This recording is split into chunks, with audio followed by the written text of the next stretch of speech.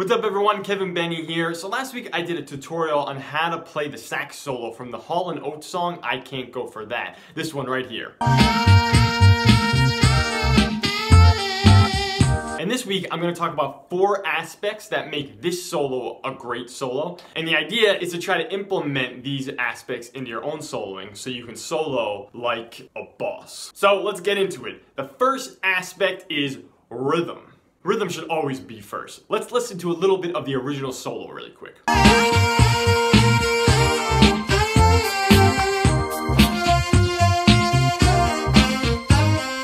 So listening to that little bit of the solo, you'll notice that the rhythm is very precise. If your rhythm is accurate and it's grooving, you're already miles ahead. And believe it or not, you could play wrong notes, but if your rhythm is really decisive and really locked in there, you can get away with that. People relate to rhythm first. It's just an innate part of being human. Now, I'm not saying you shouldn't learn the right notes, but if your rhythm is not great, then right notes are not gonna sound good. Whereas if your rhythm is great, wrong notes can sound pretty good. So ask yourself, the next time you're taking a solo, is your rhythm really decisive? To the point where you can easily transcribe the rhythm like I did right here.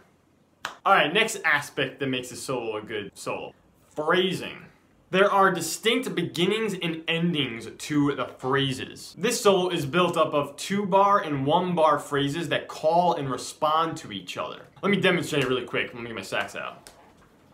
So we have the call, the first call.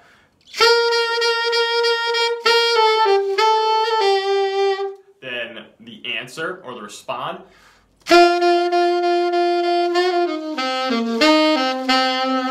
Then the second call. Second answer.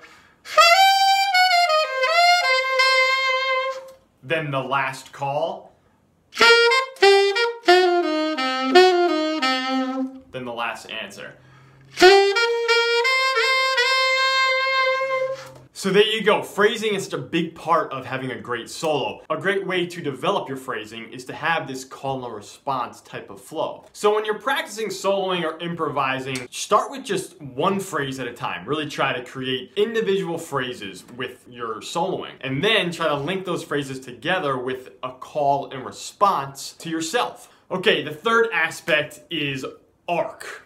This has to do with the varying in intensity or energy within a solo. Some people may call this climax, with there usually being a climax in energy around the middle of the solo or like the mid-end of the solo. There are 3 ways to vary the intensity of a solo that is universal with all instruments, and that is volume, how loud or soft you play, rhythm, you know, how fast you're playing, how slow you're playing your rhythm, and then range, how high or low you're playing within your instrument's range. This solo uses rhythm and range to vary its intensity. In the 6th bar, you'll see that the solo goes up to a high E, so the highest in the range, and then it speeds up to 16th notes. And that creates the climax of energy of the solo. Let's listen to the whole solo while I demonstrate the arc with my hand. High to low intensity.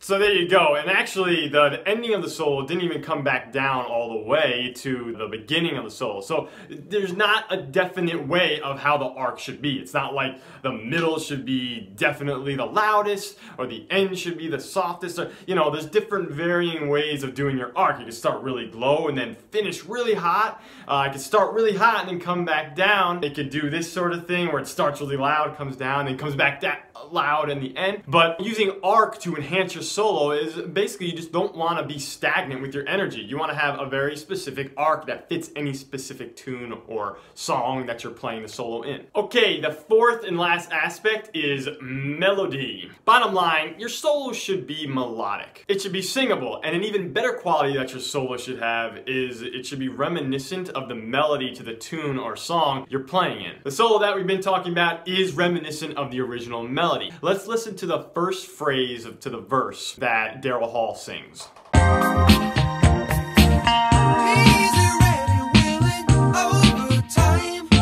So the first note of the sax solo is the exact same pitch as the first note of the verse melody. The melody goes, is he ready working overtime?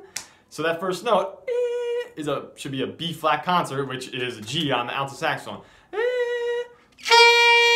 Right there. And then another thing that's very reminiscent of the melody is this solo is 8th note based, just like the melody. And the sax solo. So it has those two qualities that make it reminiscent of the melody. Let's listen to the second phrase of the verse melody. Where does it stop? Where do you dare me to draw the line? So again, the second phrase of the solo starts on the same pitch as the second phrase of the verse. It goes, where does it stop? Where do you tell me to draw the line?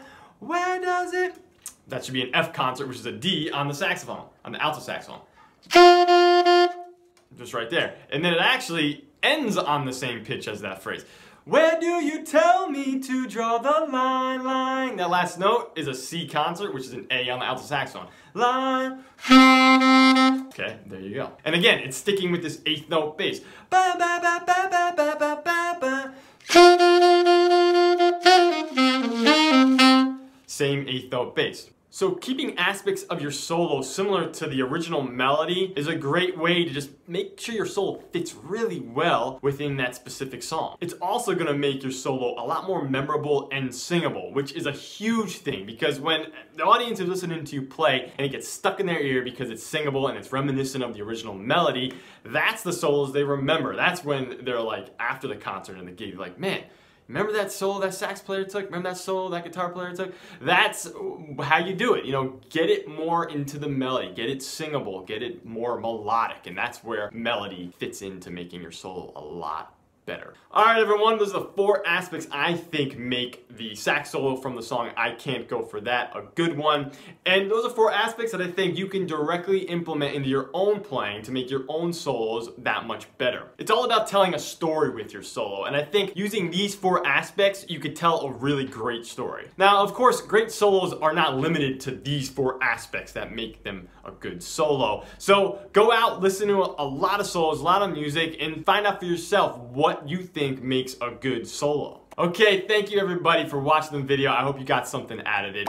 Be sure to like, comment, let me know what you think, subscribe. If you're watching this video on Facebook, be sure to go over to my YouTube channel and do everything I just told you, especially subscribe. So the next few weeks I am going to be taking a break from the weekly content, trying to spend a little more time finalizing my website, getting into my video production software, and I'm doing some stuff with digital audio workstations or audio production software, where my next videos I'm going to be demoing some different software. It should be really cool. So to make sure you don't miss that or any of my new videos, be sure to subscribe with the bubble because I'm going to be coming back super strong. Alright everyone, thank you again and I will see you in the next one. Where do you tell me to draw the line? Line, line. Oh man, the detuning of the track is really messing me up. La la la. Oh my goodness, this doesn't really work.